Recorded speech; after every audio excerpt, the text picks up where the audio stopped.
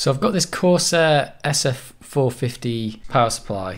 I actually bought it ages ago thinking it was an ATX power supply, and it wasn't, and I never actually sent it back. So I think I used it for about 5 minutes. It does actually work. I've got an old computer that I put it in. Quite a nice power supply. It's really compact, really small, but it produces the same voltages that the Amiga needs. So I thought I'd take my the dead Amiga power supply that I've got, and I'd salvage the cable off it and convert this thing into a really, really expensive Amiga power supply with total overkill. From the looks of this, its max load on 5 volts is 20 amps, and on the plus 12 volts rail it's 37.5 amps, and on the minus 12 volt rail it's 0.3 amps.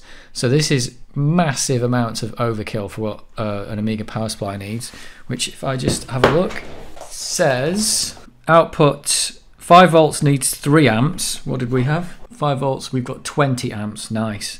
The 12 volt rail needs 500 milliamps. We can do 37 amps, 37.5 amps, holy cow.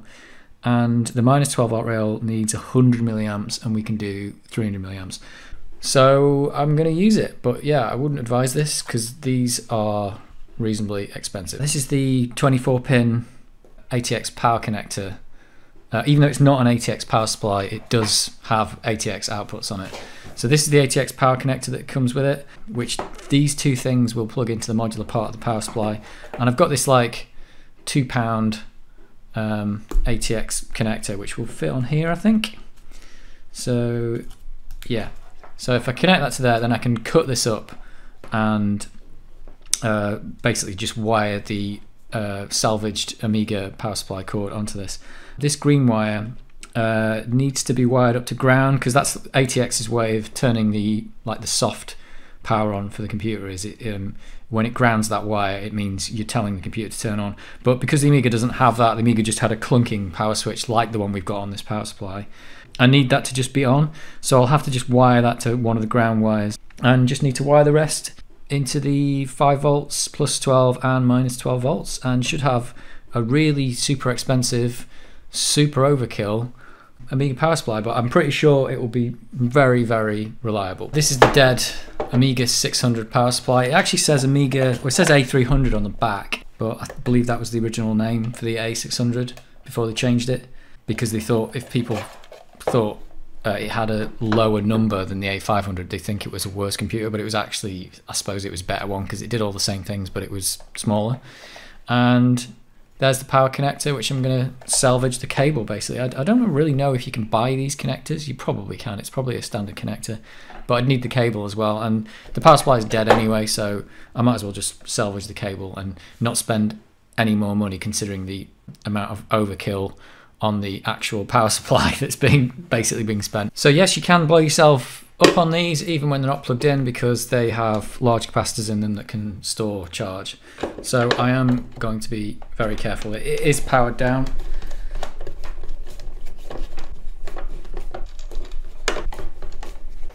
Right. Ooh, there it is in all its glory. Right, I just want the cable. Which one is it? It's this one. Can I get this out?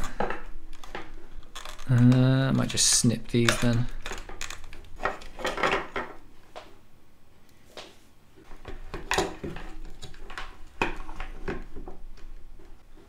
Wow, what's going on in there? Is that normal? I'm going to say goodbye to these cables.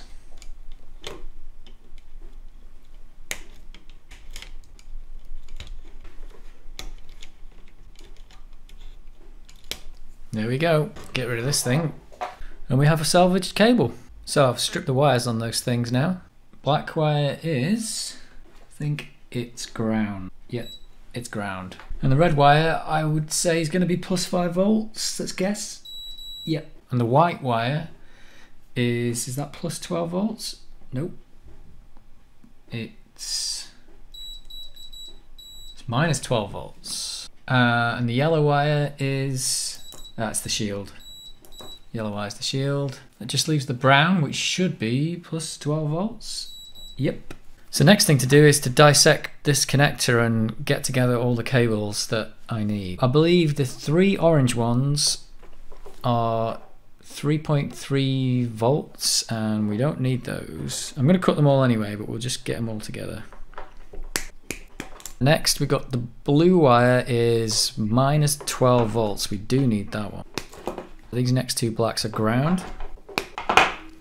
Gonna need those. This little thin green one is the sense line for the power on. So we're gonna have to connect that to ground in a bit. So we do need that one. We've got a red lead, that's plus 5 volts. I am just checking them as I go in case this has got some dodgy colours on it or something like that, who knows. 2 more commons. Next 2 are another plus 5 volts and another common. 2 more commons. A power OK line and minus 5 volts. So we don't need the minus 5 volts. So we've then got a plus 5 volts SB and another plus 5 volts. So the SB is standby voltage, so I believe that's always powered, which must be the power the computer needs to actually do the soft power on properly. And last 2 is another plus 5 volts and the plus 12 volts that we do need. So there we go, so we've got to wire this up to the salvage cable. So I've stripped all the wires that I need, and I've left all the ones that we don't, like the 3.3 volts and some other ones. Right, so I'm going to solder these 5 volt plus 5 volt wires together.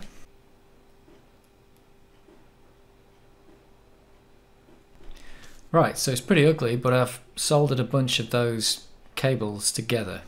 Right, so this is super janky, but I've soldered the correct leads together, hopefully. I've left some of the grounds floating, and I'm going to connect this power on, ATX power onto one of those grounds, and there's a bunch of other just stuff that I don't need.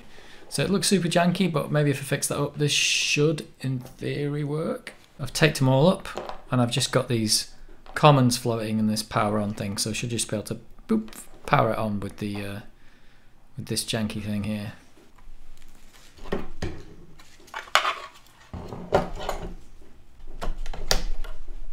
There we have it. My God, what a monster. Just to turn all that into that.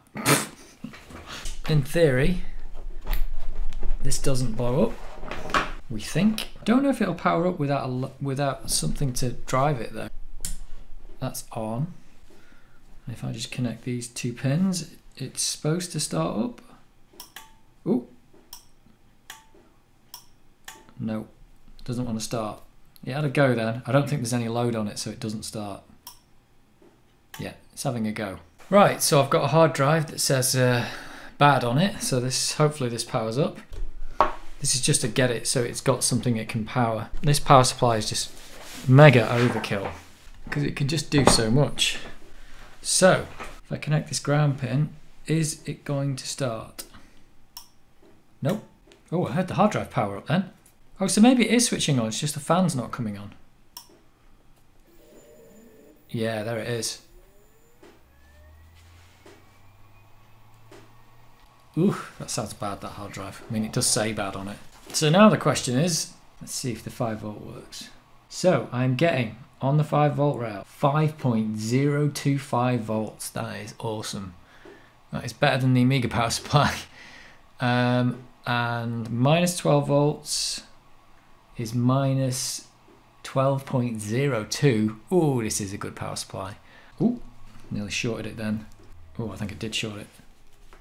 Oh, that hard drive's terrible. So, plus 12 volt rail. Try not to short it this time. 11.9. It's not quite 12. The other ones were bang on. So that is a good power supply. I just need to sort out all this janky cableness, and then I've got a really expensive Amiga power supply.